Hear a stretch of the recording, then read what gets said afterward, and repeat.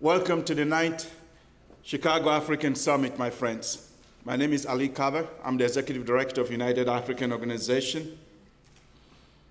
My friends, distinguished participants, sisters and brothers here today, thank you so much for joining us. We want to thank the Chicago Access Network Television, CAN TV, for covering our event today.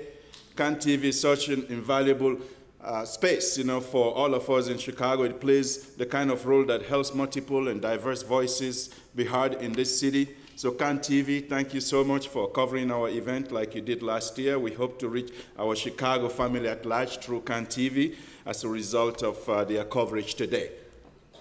We start this year's summit, my friends, with a piece of good news from the African continent.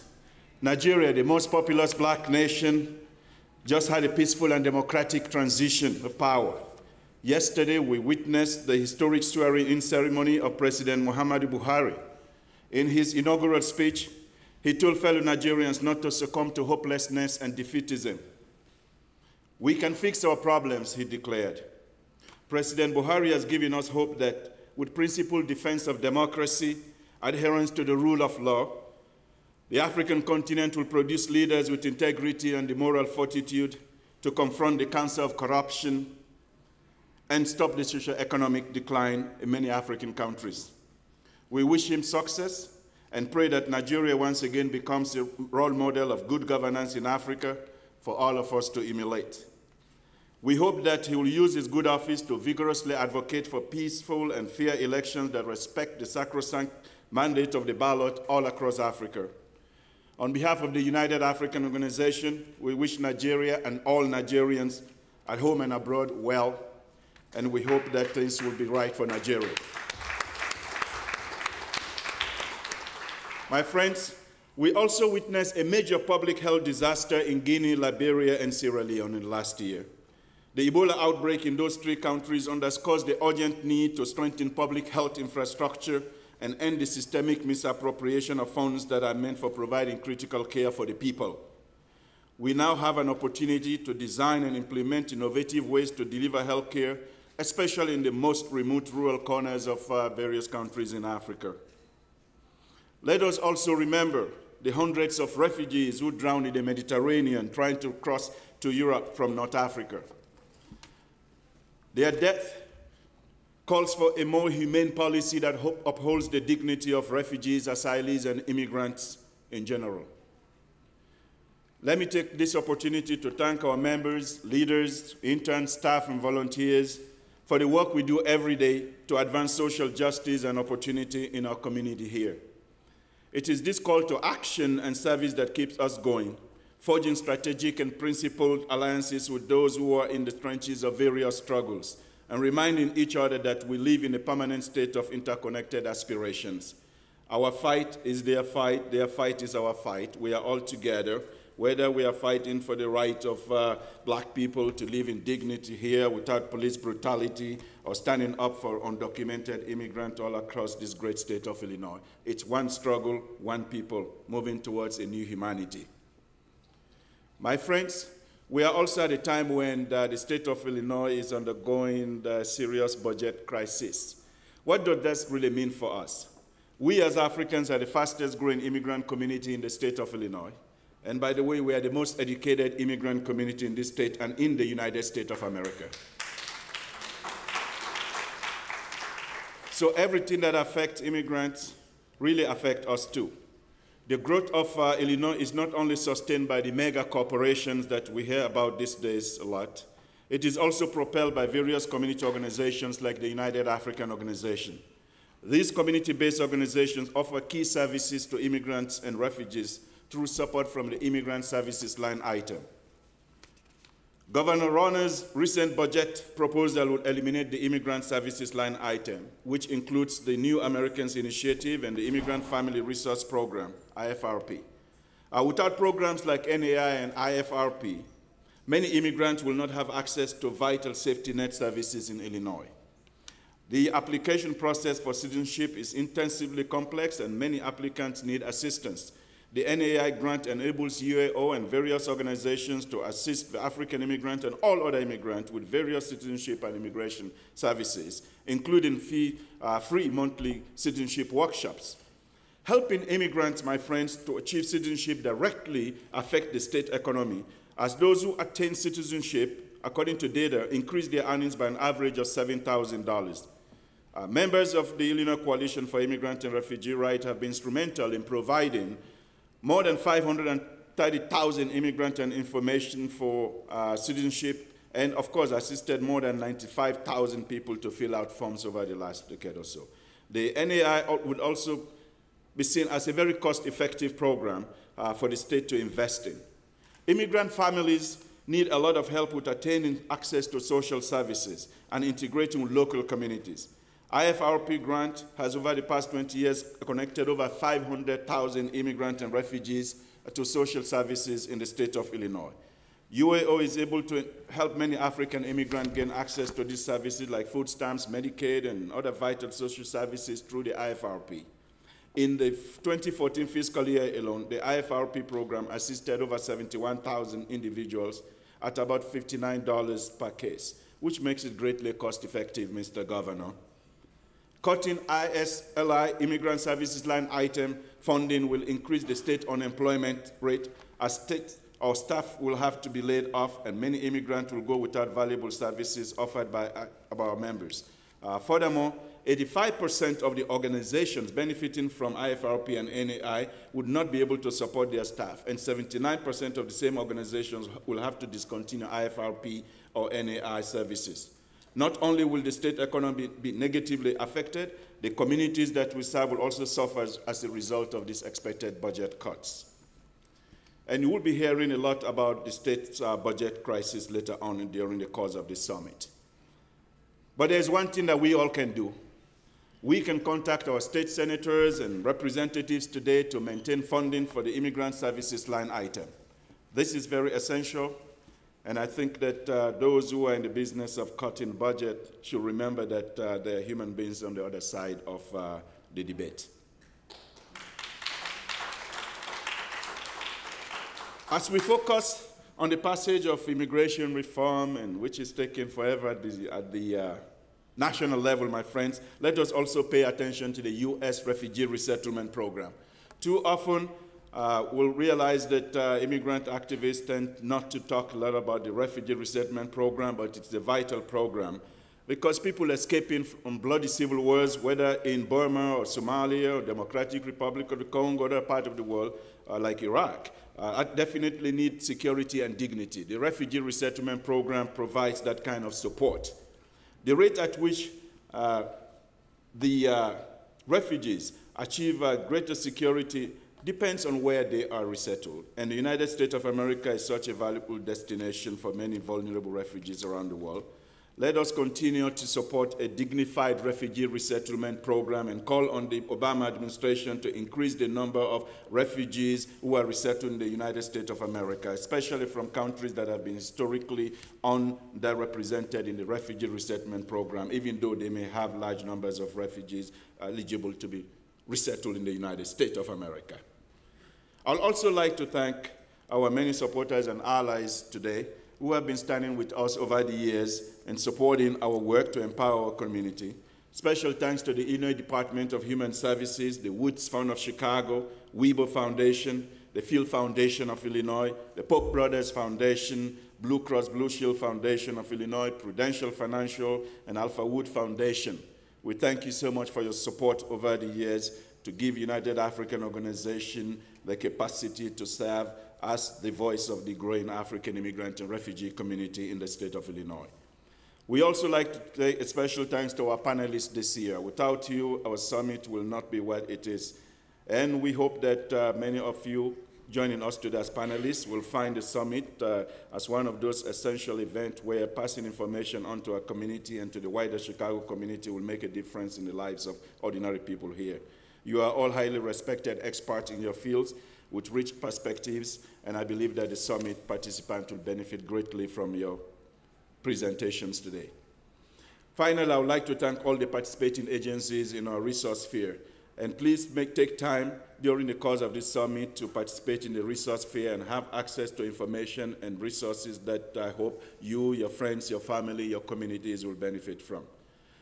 Distinguished guests, ladies and gentlemen, on behalf of the United African Organization and leaders who are present with us today, like board members here, Rosemary Tamba and others, I wish you a productive and rewarding time at the 9th Chicago African Summit and Resource Fair. Thank you, and let's go out there and cause more trouble and invent a new world. Thank you so much. And we'll start our ball rolling with Sandra coming up to introduce our first panelist. Thank you.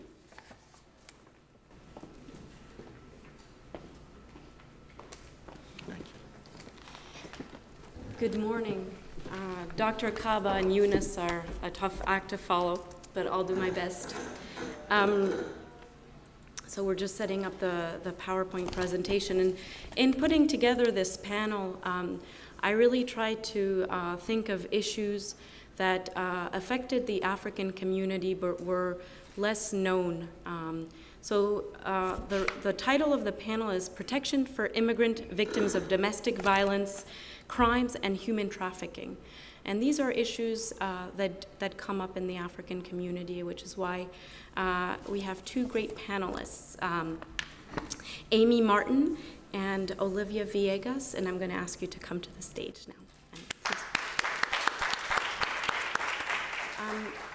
Amy is a staff attorney with the Legal Assistance Foundation in the Trafficking Survivors Assistance Project.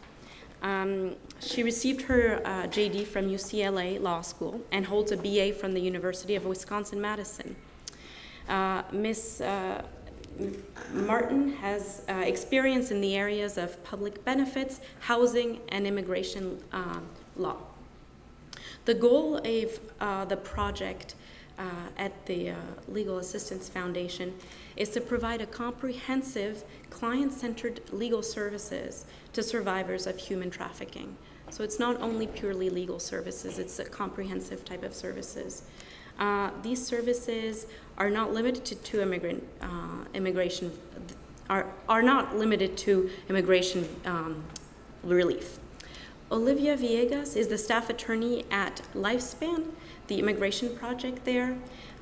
She works with immigrant survivors of domestic and sexual violence in helping them, immigrant survivors, petition for immigration protection and benefits under U visa, VAWA, which she will be talking about, and removal of condition petitions. Prior to working at Lifespan, Olivia was in private practice representing individuals in removal proceedings. She has a graduate degree. She's a graduate of the University of Michigan and the DePaul University College of Law. So again, please join me in welcoming both of our panelists. And we'll get started.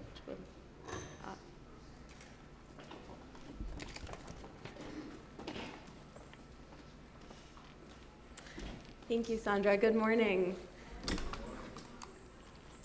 So again, my name is Amy Martin. I'm a staff attorney with the Legal Assistance Foundation here in Chicago.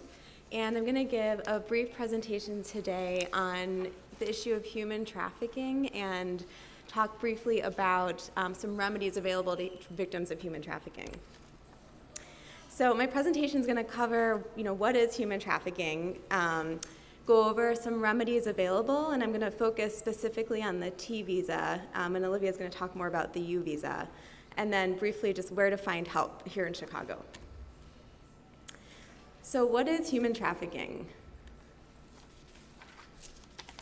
So I'm going to start with a brief hypo of a case that came through my office recently. A 33-year-old man named Joseph turned down a busy street in Manila in the Philippines to attend a job interview. He'd moved there earlier to complete a degree in business, but when the economy tumbled in 2008 and the job market dried up, it became difficult for Joseph to make ends meet. His cousin had told him about a recruiting firm looking to staff up a hotel chain in the United States. Things could change for him, he just needed the right opportunity. When Joseph arrived at JFK Airport in New York City, his employer immediately took his passport and other legal documents at the baggage claim. He was driven to the Philadelphia area and forced to live in the decrepit basement of a hotel where he worked cleaning rooms and performing other types of maintenance jobs. He shared the basement with 10 other workers and worked about 18 hours a day. After 2 weeks, he received his first paycheck of $50. The other workers in the hotel were told, he and the other workers in the hotel were told that if they left the employer, they could be arrested by the police. When Joseph or the other workers complained about their meager wages, the employer threatened to call immigration officials and sometimes resorted to physical violence. He remained trapped in this situation for a year.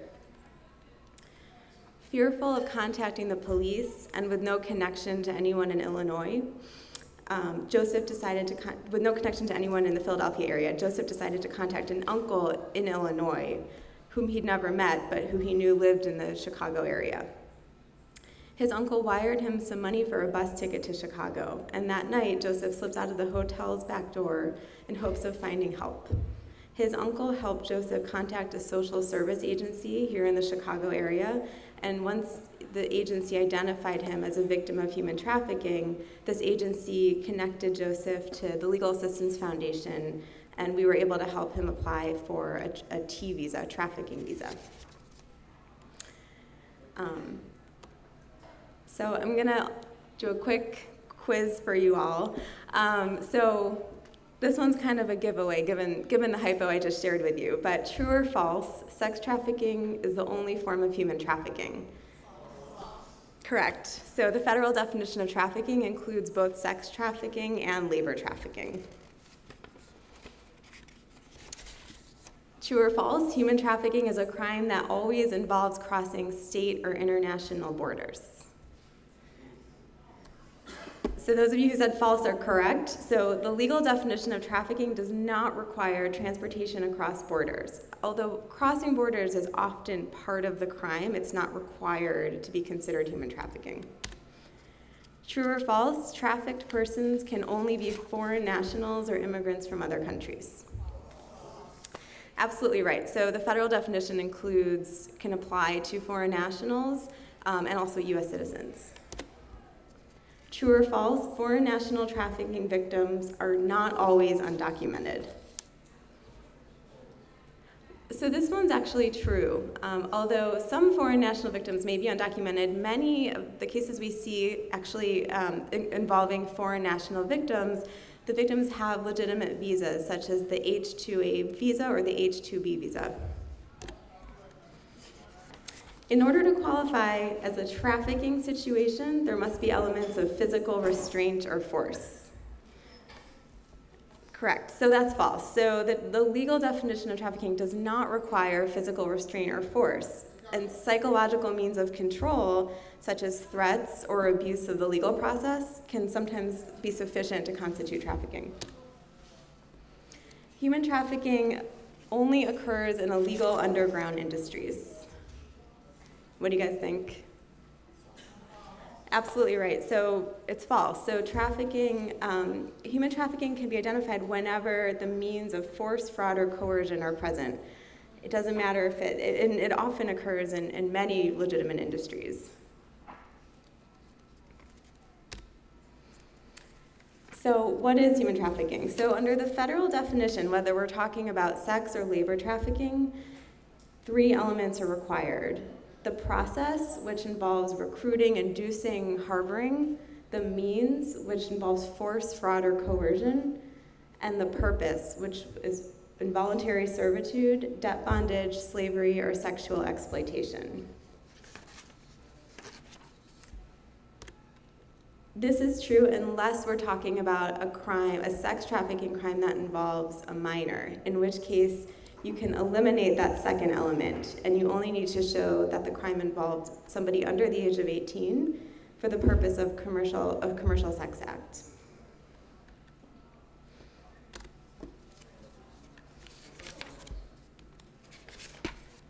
So, as I mentioned, vulnerabilities exist for legally documented workers and also undocumented workers who typically fill labor needs in many, many different industries, including hospitality, landscaping, construction, food service.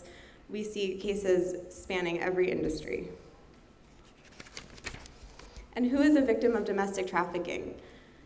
So the media often paints powerful images of what trafficking victims look like, and you often see very stereotypical images involving usually women in the sex trade, but really trafficking is a very diverse crime. It involves minors of any gender, adults of any gender, Native women and girls, US and foreign-born individuals, refugees, immigrants, LGBTQ youth.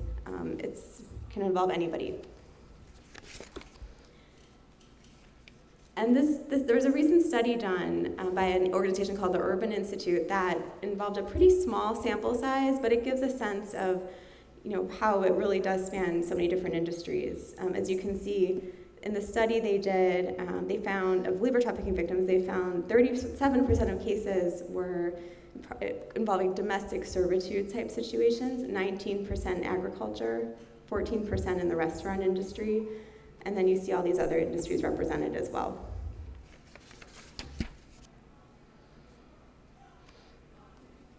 Recruitment can be through many different means, through fake or legitimate employment agencies, labor brokers, the US guest worker program, again the H-2B or H-2A programs, through acquaintances, friends, family members, internet, newspaper, many different means. And it's important for us to establish good screening tools for identifying trafficking victims. Some of the things we often see when a case comes into our office is that the person might not have their passport or any identity documents. They may not know the area very well. They may be very isolated. They often, have some kind of debt they're dealing with. They felt compelled to stay in a situation. So, we have a very comprehensive screening tool we use when working with victims. And there are many barriers that might prevent someone from seeking help. As in the case of Joseph in the hypo I mentioned earlier, he was very afraid of calling the police because his employer had used that as a threat. So, fear of deportation, fear of losing custody or access to children, language access, extreme isolation, cultural ideas of family, shame, and honor, close-knit communities, the role of religion, lack of understanding of US laws. So I want to move on to talking about remedies, immigration remedies. And so Congress passed the Trafficking Victims Protection Act, Victims of Trafficking and Violence Protection Act of 2000, which has been renewed 3 times since the year 2000. And this is the act that gives law enforcement the tools to combat trafficking and also gives individuals a private right of action to seek relief in the form of civil damages and restitution against their trafficker. The act also created an office within the Department of State that coordinates with foreign governments in providing victim services and prosecuting traffickers. Trafficking cases can be prosecuted under many different federal laws, as shown here, and also to date, actually all 50 states have passed some type of criminal anti-trafficking law.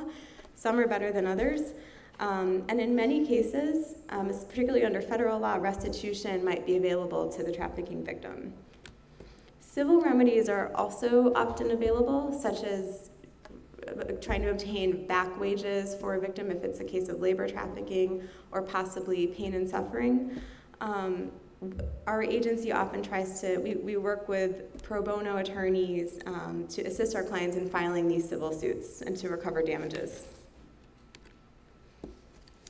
And as far as immigration remedies, there's 3 main remedies available to victims of human trafficking: continued presence, the T visa, and the U visa.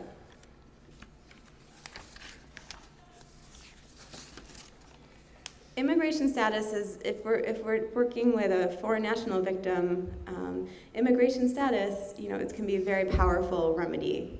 It can, sever dependence on potential abusers and traffickers, protect the person from potential detention and deportation, give them the ability to work legally, provide economic and financial assistance, and a path to lawful permanent residency. Continued presence is a tool that only law enforcement can give to trafficking victims. So we cannot advocate for victims, we cannot apply for continued presence, but we can advocate with law enforcement to provide them with this remedy. It keeps trafficking victims in the United States for 12 months, you can be renewed for a period of 3 years to assist with the investigation of the trafficking crime, and it provides legal status and work authorization, and also access to public benefits. And then, of course, the T visa. So a lot of our work involves assisting trafficking victims in applying for the T visa. In order to qualify, you have to show that the person is a victim of a severe form of trafficking, that the person is physically present in the United States on account of the trafficking, that they've complied with any reasonable request for assistance by law enforcement, and that they would suffer extreme hardship involving unusual and severe harm upon removal from the US. So these are the 4 elements we need to show.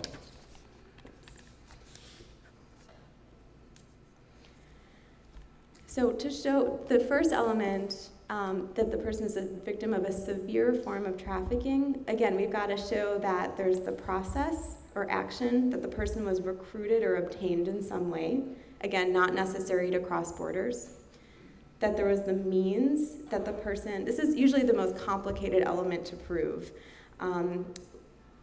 so that we have to show that there's force, fraud, or coercion involved in the crime. Coercion includes threats of serious harm and a scheme, that there was a scheme, plan, or pattern intended to cause a person to believe that failure to do something would result in serious harm, or abuse or threatened abuse of the legal system. Again, physical harm is not always necessary if there is severe psychological abuse. Key questions we ask is whether the person felt free to come and go from the situation or whether they felt compelled to remain. And then, of course, we have to show that this was done for the purpose of involuntary servitude, debt bondage, slavery, or sexual exploitation. Again, this is true unless we're working with somebody under the age of 18 who's a victim of sexual exploitation. And I won't go over in detail everything that coercion involves, but here are some of the factors we look at in assessing a case.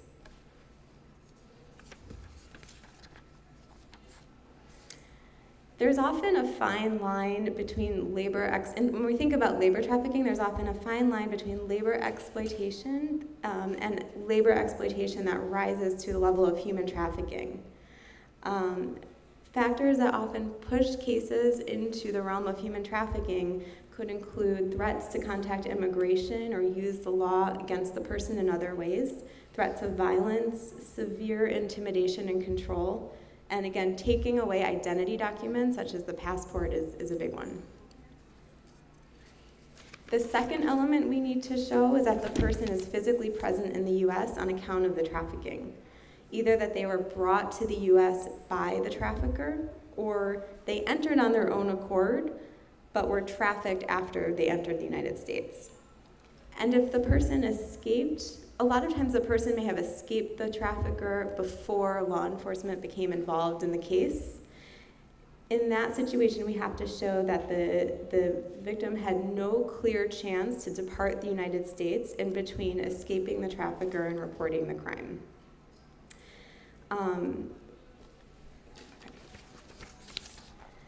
The third element is that the victim must comply with any reasonable request for assistance by state, federal, or local law enforcement in the investigation or prosecution of the case. So the person must demonstrate a good faith effort to report the crime and must be willing to cooperate with law enforcement. This is often very scary for people, especially folks who may be undocumented. And so this is something that our office, we often assist people with this process, and it can really, it's interpreted pretty broadly, and sometimes, law enforcement may want to interview the person and pursue the case and prosecute, and sometimes it may just involve a phone call to law enforcement. So this element isn't as scary as it sounds. And finally, we have to show that the person would suffer hardship, extreme hardship involving unusual or severe harm if removed from the United States. This is determined by an aggregate of factors. The factors do not necessarily have to be related to trafficking. And examples might include lack of access, they would lose access to social services in the US that are helping the person recover from trauma. They may have a health issue unrelated to the trafficking. And they may, if removed from the US, they may not be able to pursue justice against their trafficker, either criminal justice or in the form of a civil remedy. So applications usually take a few months to put together. This is sort of the bread and butter of the T visa application, the I-914. And the first step in the process is usually to help the person report the crime to law enforcement and help them through that process if they haven't done so already. The government allows for 5,000 T visa applications each year, and this cap is rarely met. In 2014, 944 people applied for the visa, and the government approved 613. T visa benefits include 4 years of legal status, work authorization, access to public benefits, the ability to take out student loans, qualify for FAFSA, and after 3 years, or whenever the criminal investigation is complete, if there is an investigation, the person can apply for lawful permanent residency. In certain cases, people might also be able to apply on behalf of eligible family members. And I won't go into all the details, but this gives a layout of who may also be eligible to apply in addition to the principal applicant.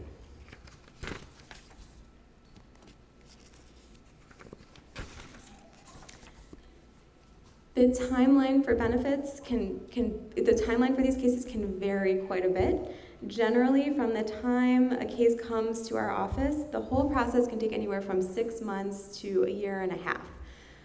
From the time we submit an application to the government takes usually about 4 to 6 months to process the case.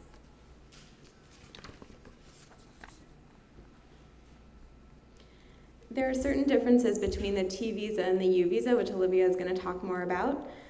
The T visa, again, the cap is $5,000 a year. In the case of the U visa, it's $10,000 a year, and we did reach the cap for the U visa for the last 6 years, I believe. The processing times are very different. The T visa processing time is 4 to 6 months. The U visa processing time is much longer and can take a few years. There are some differences in which derivatives, such as family members, are able to apply. And with the T visa, you are eligible for benefits and student loans. With the U visa, you are not. And so where to find help? So our program, the Trafficking Survivors Assistance Program, is part of the Immigrants and Workers' Rights Practice Group at the Legal Assistance Foundation. We are funded by a 2-year grant from the Justice Department, and we provide comprehensive legal services to both citizen and non-citizen trafficking survivors. So we don't just focus on the T visa, but if folks have other issues such as family law issues, housing, public benefits, consumer, any of those issues, we can also take on those cases. We cannot assist victims with criminal matters because of the nature of our funding, but we can assist with most types of civil legal issues.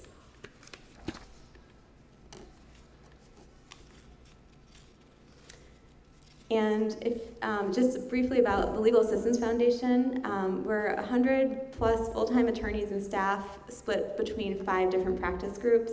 So we have attorneys that specialize in employment issues, immigration, housing, public benefits, and we can utilize this expertise.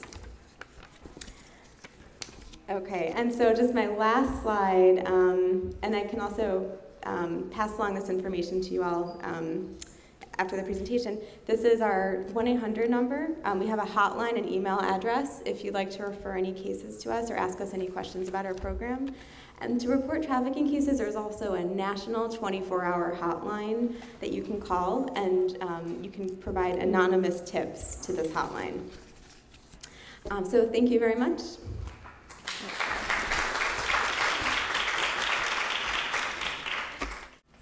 Hello, everybody. I think we're going to do questions at the end, right? So if you think of anything, just maybe jot it down, and then we can go ahead and answer at the end. I'm going to talk a little bit about just the immigration process in general to give you some background into where VAWA and the U visa kind of fit within that realm. So one of the first things that I wanted to mention was just how people obtain immigration status. There's different ways. The main one, or the largest, I would say, program is the family-based, where you have a U.S. citizen or a legal permanent resident who can petition for certain family members. There's employment-based. If a company wants to sponsor somebody on a temporary visa, there's also a possibility for a permanent visa or other work-related programs. That's a possibility. There's a diversity visa lottery. I was talking about diversity visa lottery. It's basically like winning the lottery, where you apply, certain countries qualify, and you apply, and every year there's a visa and you can win a green card pretty much. There's other special categories for people who want to invest. So if you have, I believe it might be like $500,000 for a nonprofit that you want to start, or $1 million for a business, then we can give you a green card. There's refugees and asylees, those programs, and then relief from removal. So certain people who have no status in the U.S. But are caught up with immigration at some point may have some form of relief from being deported. So just briefly to talk about the family-based petitioning process, it's a two-step process. You have to have a family member who can petition for you, basically a legal permanent resident or a U.S. citizen. You have to establish the family relationship to begin with. And then the second step is to go ahead and apply for a green card, either here in the United States or abroad. And that just depends on sometimes complicated rules about how you entered the country, and then that determines which process you would go through.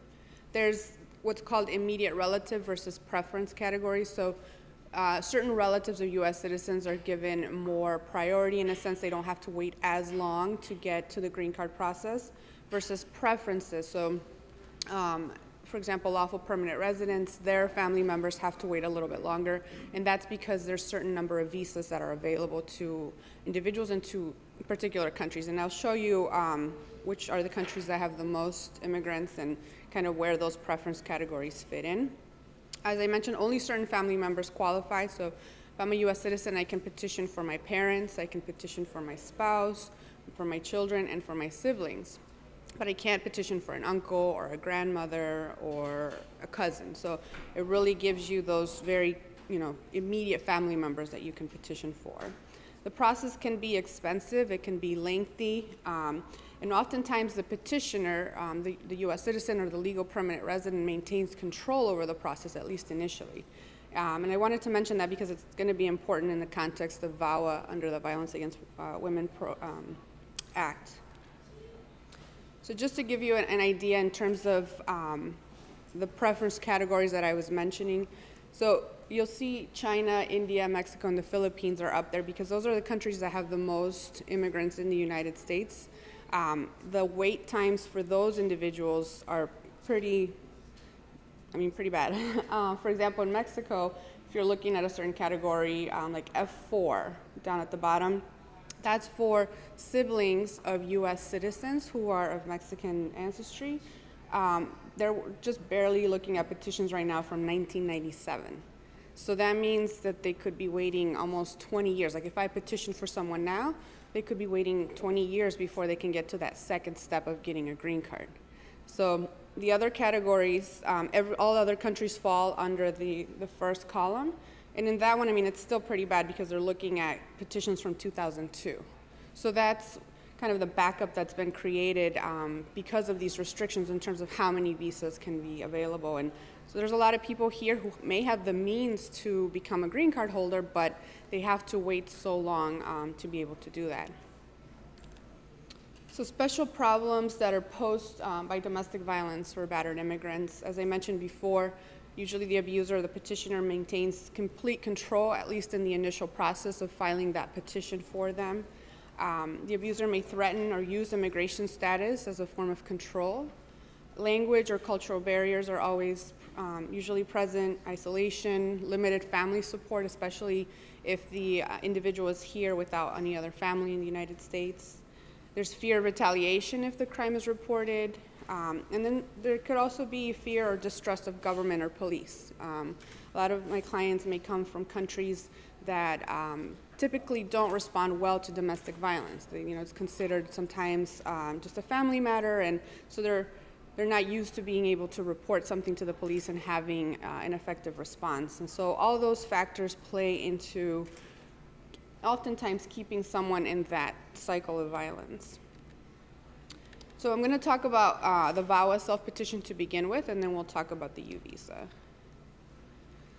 So the VAWA, basically it's the Violence Against Women Act. It was passed back in 1995 by now Vice President Biden, and it's been reauthorized numerous times. The last time was in 2013, and each time we try and get like a little bit better, improve it.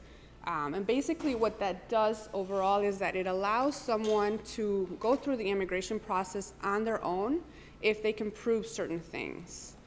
So to be able to qualify, you have to be the spouse of an abusive U.S. citizen or legal permanent resident. And this applies to women and men. It's not just specific for women. I know the name, it says women, but I've had male clients as well who qualify and who applied for that. Non-abused spouses whose children were abused would also qualify. Abused children of U.S. citizens or legal permanent residents also qualify, and we've had those types of cases. There's a restriction in terms of age. Typically, the child has until the age of 21 to apply for a benefit, but if they can show that the abuse was part of the reason why they couldn't do it, then they have until the age of 25 to do so.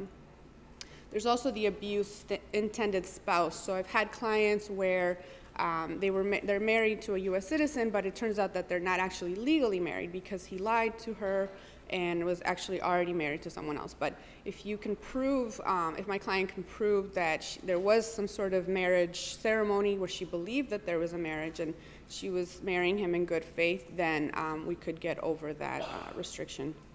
And then there's also abused parents of U.S. citizen children. So they also qualify to petition if the child or the son or daughter was abusive to them. So the things that the self-petitioner must prove, so this is the battered immigrant, is that the abuser is a U.S. citizen or a legal permanent resident. And so a lot of times we need to have some concrete evidence of that, whether it's a birth certificate, a passport, a copy of the green card. But we know that a lot of times, because the abuser keeps control of documents, of any sort of paperwork, sometimes it's hard to do that.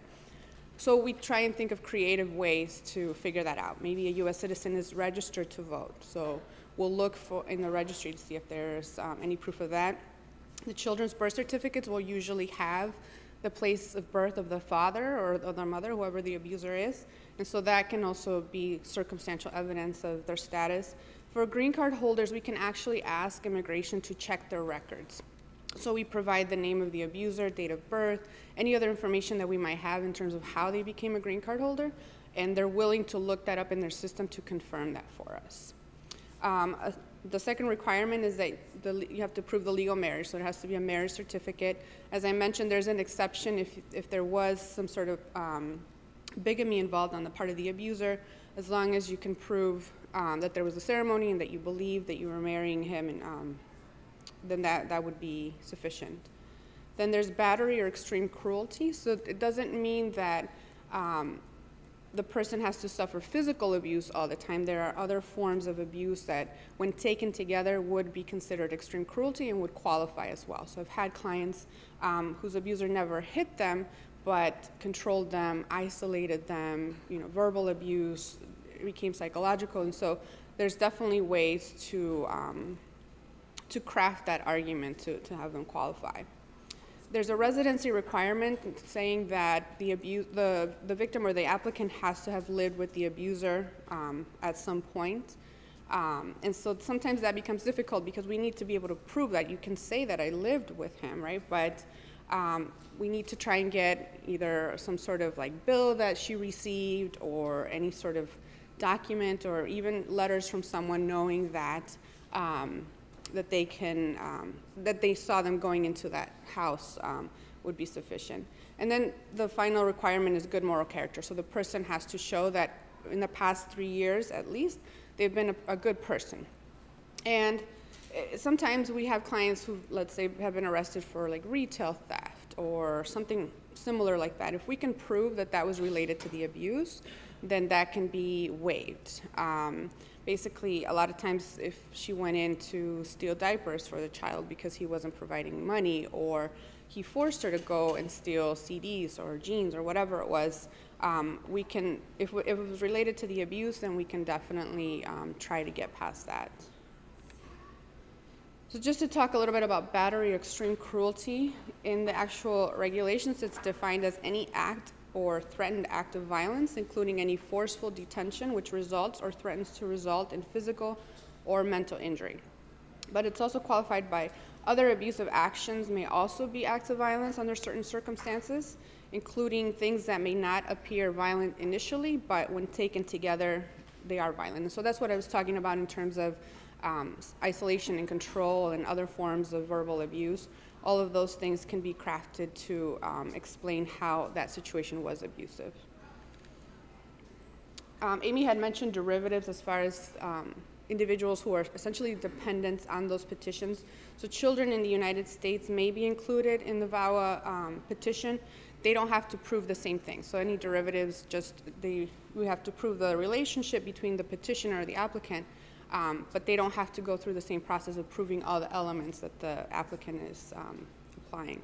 And the child's age is locked at the date of the receipt of the petition. So children qualify if they're under 21 and unmarried. So as long as we can file a petition before their 21st birthday, then their age is locked in and they can still qualify to also get the benefit. Children outside of the United States also qualify, and it's through a process called following to join. So I have clients, for example, who come here on a fiancé visa, get married to the abuser promised that he was going to bring the children over at some point and then never does. And so we file the petition, include the children, and eventually the children are able to immigrate with their green cards or their immigrant visas as well and join their mother or father. The important thing to remember when it comes to VAWA is that you can still be married to the abuser and file the petition. There's no requirement that you get divorced. There's even no requirement that you live separate from him. And I've had clients who perhaps are too afraid to leave the relationship at that point or don't have the means to take care of themselves economically without, let's say, a work permit. So we are able to work with them creatively to be able to file these cases even if they're still living with the abuser. So we might have an email address where I communicate with her, or certain times of the day in which I can call her when the abuser's not in the home. And then once we're able to get her that green card, or even just the work permit to begin with, that gives her some sort of independence to then be able to move out on her own. And that's essentially the purpose of VAWA, to help these women or men get out of these abusive relationships. The restrictions do come in when there has been a divorce. You have to file within those 2 years of the final judgment. If the abuser is deported in connection to domestic violence, then you have 2 years from the point that he was deported. And then if the abuser dies, he has to be a U.S. citizen. The green card holder doesn't qualify for this exception, but even if the U.S. citizen abuser dies, the person has 2 years from that point to file the petition. Then just really quickly, confidentiality. So the immigration is prohibited from telling the abuser or even calling him to confirm anything about filing this VAWA self-petition.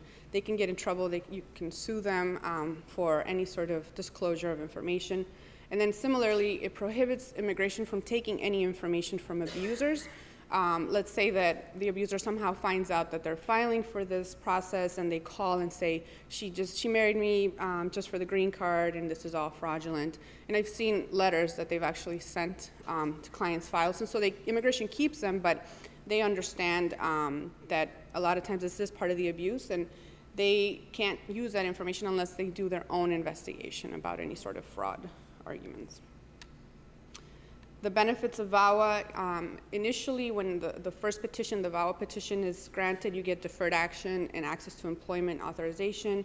As I mentioned, you can include children inside or outside of the US, and eventually leads to a green card process as well, getting a green card. Okay, so I have 5 minutes, so I'm gonna try and fly through the U visa. Okay, so I think Amy talked a little bit about the creation of the U visa through the Victims of Trafficking and Violence Protection Act. The requirements include being a victim of certain crimes, and I'll show you the list of those qualifying crimes. You have to show that as a result of that crime, you've suffered substantial physical or mental abuse, and that you have cooperated in the past, are currently cooperating, or will likely be cooperating with law enforcement in the investigation or prosecution of the case. This one is, so the U visa is different than VAWA in the sense that there doesn't have to be a relationship with the perpetrator of the crime. So clients of mine who may be together with a US citizen but are not married, if we can go for a U visa, then that's going to be the process, because we can't go with VAWA if there was no legal marriage, right? So in this case, this kind of opens it up a little bit more for other victims of crimes who don't qualify for the VAWA petition, at least in the work that I do. The perpetrator of the crime doesn't have to have any sort of immigration status, which is also another requirement for VAWA, right? They have to be a US citizen or a legal permanent resident. So for the U visa, you don't have to prove that. And you have to have a law enforcement certification. And that's basically a 3-page document in which either the police department or the state's attorney's office or some sort of law enforcement agency basically certifies or confirms that you were a victim of a crime and that you did cooperate with them to some extent. These are the list of qualifying crimes. Domestic violence and sexual assault are the crimes that I usually work with. At least my clients come in for those sort of crimes, but there's a different array of, a larger array of crimes that also qualify. The U visa can also include derivatives, which are dependents on the application, similar to VAWA. Don't have to prove the same requirements. It's not as expansive as VAWA derivatives, but you can include certain family members.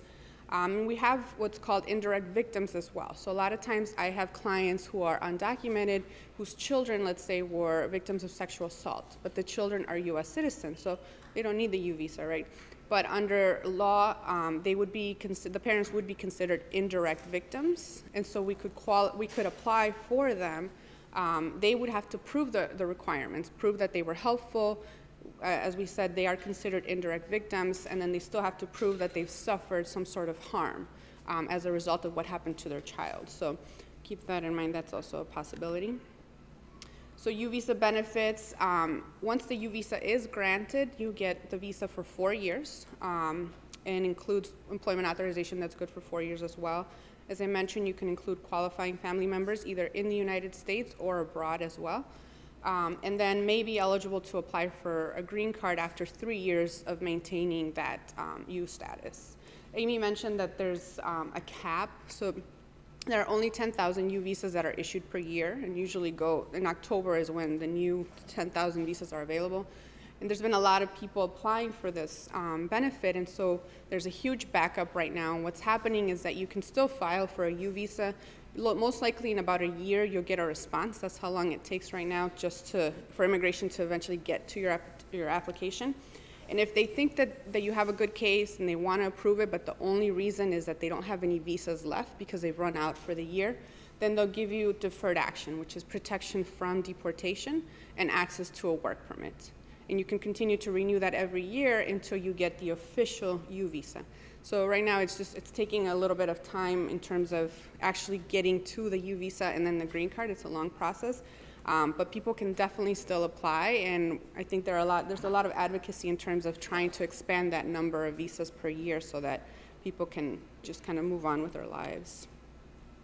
And then just some legal resources in the area that I refer to as well. Lifespan, we only have one attorney, me. And so I can't take every single case, but I work with other agencies in the area as well, and we refer cases to each other for similar cases. So yeah.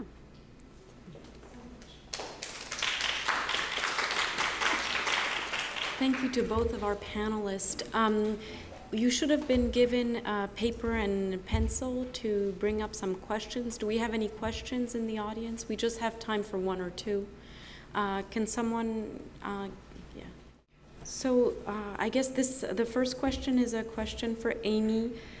For T visas, how do you demonstrate force, fraud, or coercion to law enforcement? Is testimonial evidence acceptable? Secondary evidence, and I'm trying to read the second question. But. So that's a great question. So what we like to submit as much evidence as we can in the application, usually to show force, fraud, or coercion. The primary piece of evidence would be the victim's declaration. So we would put together an affidavit from the victim explaining what happened to them. And that is usually what we use to show that element. And the second question is also for you, Amy. So this says you usually don't hear about labor trafficking in the U.S. It's usually from other countries. How pervasive is it in the U.S., labor trafficking? Also a great question. So I would say it's very pervasive in the U.S. and it's very hidden in a lot of ways. We work really closely with at our agency. We also have the Illinois Migrant Legal Assistance Program, which does a lot of outreach to migrant farm workers here in Illinois. And a lot of the cases that come through that program are trafficking that occurs among an undocumented population in southern Illinois that's working in the fields, migrant labor, and also through the H-2A program, which also provides a source of labor for the migrant workforce.